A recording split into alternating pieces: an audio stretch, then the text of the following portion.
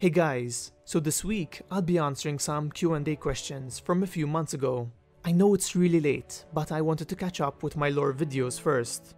So thanks for your patience, and yeah, let's get right into it. So before I answer the main group of questions, I'm gonna answer a couple of questions which I've been asked really often. So the first question is, where are you from? So I'm from Malta, which is a tiny island in the middle of the Mediterranean Sea. We're kind of like Numenor, though we're probably a lot smaller and we haven't sunk yet, which is a good thing for this channel. So yeah, don't feel too bad if you never heard of it, your city is probably larger than my entire country. The second question I'm asked often is, what footage do I use in my videos? So the video footage is usually from a game called The Lord of the Rings Online. And yeah, it's a great game and an awesome way to experience Tolkien's world, and I'd highly encourage you to check it out. So now we're going to go to the main group of questions. So the first question is, how did you first encounter Middle-earth and what books are your favorite? From Sharon Kofo. So my first memories are probably my uncle reading The Hobbit to me when I think I was around 8 or 9 years old.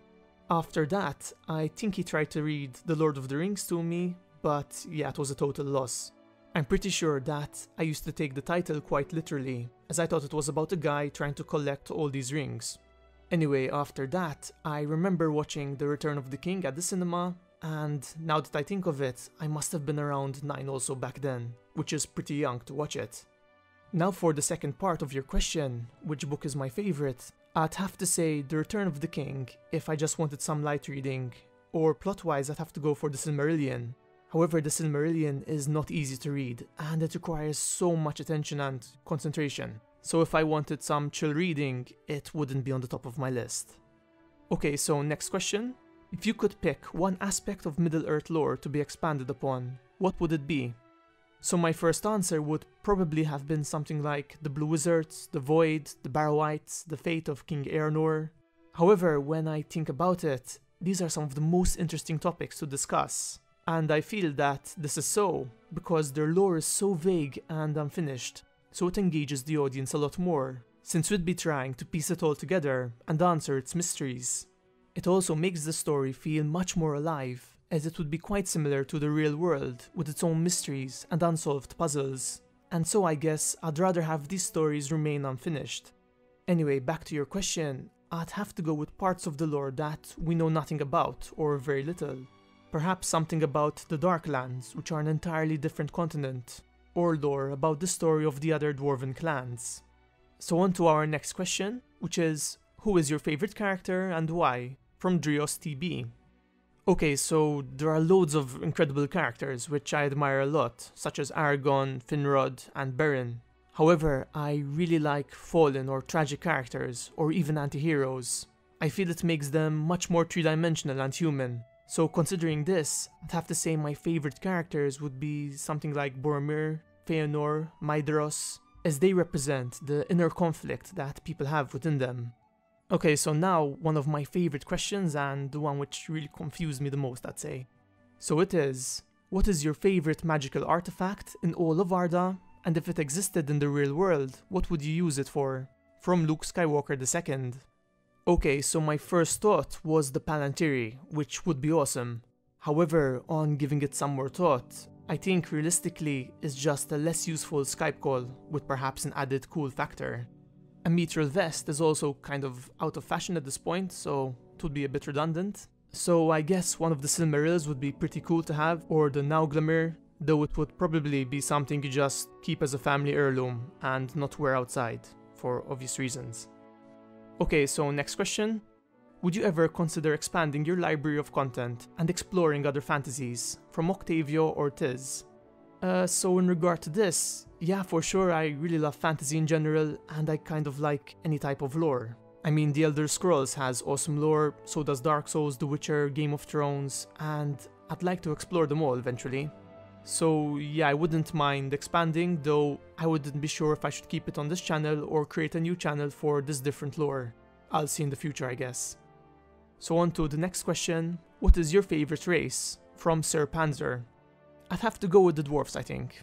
I like their characters a lot. Their toughness, their love for treasure, and how their stubbornness and determination It often takes priority over rational thought. They're also not the type of race to give up or fall into despair. Instead, they just look ahead and work towards their goal. I just find them really amusing that whenever I come across dwarves in the books, I can't help but smile at their antics. Okay, so next one. If somehow you could live in Arda, what place would it be and what timeline would you live in? So I'd love to say that I'd be some fierce warrior of Gondor or some other exotic place in Arda. However, realistically, I'd probably prefer living in the Undying Lands. You know, you're safe from all the wars and it's the most beautiful place in Middle-earth. Regarding the timeline, I'd probably say anything after the first age is good. You know, you'd have gotten rid of all the trouble of Morgoth and it's a lot safer, more at peace. You know, you can live your life happily there. Okay, so next question. Would you like to have seen more of Sauron in the books and films? Or do you think his character is handled correctly? So in response to this, I'd have to say no. I think he was handled very well, and if he was featured more prominently, it might have shifted the focus onto him rather than Frodo's journey to destroy the ring, which I feel would have somewhat lessened the magic of the story and yeah, it would have made it much more generic. Okay, so next question. What are your thoughts on the show that is currently in development and what would you like to see in it? From Mia Getty. So to be honest, at the start I had much higher hopes, and I don't think that Aragorn's storyline is a great place to start from. I think they picked this to play it safe, though I actually feel it might be detrimental, as the fans will have a lot of nostalgia for old characters, older actors who used to play these characters, and at least I personally would prefer seeing something new altogether. Maybe something like the story of Arnor or the fall of Numenor. However, I believe we should support them, as if they're successful and they do a good job, we'll get to see so much more of Middle-earth in our lives, and that's a pretty awesome thing. Okay, so the next question is, what is your favorite Lord of the Rings movie? From Noah Lime. So my favorite would be the second movie, The Two Towers.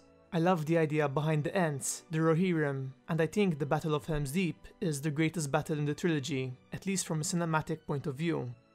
Okay, so on to the next one. Did you ever want to write your own book or series? From Nicole Miller. So I actually was working on one since I was 14 years old, though I'm taking it really slow. And if I ever get a cool idea, I make a note of it, I have this diary, and eventually I'd like to get it done, and hopefully I will in the future. Perhaps sometime I'll post a couple of chapters onto our Facebook group, and you can give me your thoughts on it. Okay, so next question. What's your favorite quote in The Lord of the Rings? From the Onion King. So first of all, I'm honored to meet you, Sir Onion King, and thanks for your question. So there are quite a few quotes in The Lord of the Rings which I find inspiring, to say the least. Though my personal favorite is one from Éowyn, when Aragorn asks her what she's afraid of, and she answers, "A cage, to stay behind bars, until use and old age accept them, and all chance of doing great deeds is gone, beyond recall or desire." I feel that this quote is quite relevant to modern life, that we tend to delay things that we'd want to do or want to learn by getting stuck in a routine that we don't really enjoy. And later, once we're old, we kind of give up and accept that we can't do it anymore, as it's no longer physically possible. This could be anything from traveling or expressing creativity, but yeah, it's something I hold to heart. Okay, so we've got 3 questions left. The first one is, what's the most fun video you've made? From Hapa CSF. Probably I'd say something which tried to solve a mystery, perhaps the Barrow-wights, the Blue Wizards, but out of these, I'd say my favorite one to make was the Silent Watchers. It was really cool to research. Okay, so on to the next question. Which member of the Fellowship do you resonate most with? From Lavender Twilight. I think I'd have to say it's Sam. He's the type of character that tries to be an everyday hero. He's loyal to his friends, he looks out for them, he doesn't give up, and he does his best to adapt to new challenges. And these are qualities which I admire a lot and would strive for. So yeah, I think Sam is pretty good. So on to the last question. What do you feel about the Fourth Age and beyond? From The Pie Confirmed. Well, I think for certain it would be a lot safer than the other ages. You know, you don't have any big Dark Lord. However, it always made me sad how some of the nicest things in Middle-earth were doomed to fade away, such as the elves, dwarves, hobbits, ents. I kind of wish that somehow they'd live on and perhaps even flourish. Anyway friends, this wraps up the Q&A video, and I hope you enjoyed it.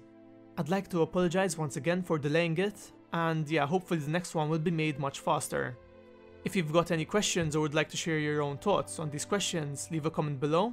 And yeah, future questions for the next Q&A are welcome. Just drop them here or on Twitter or our Facebook group, wherever you like. Just contact me in some way. Since my next video will most likely be published next Friday, I'd like to wish you all a very Merry Christmas filled with wonderful memories, and perhaps a bit of Lord of the Rings lore on the side.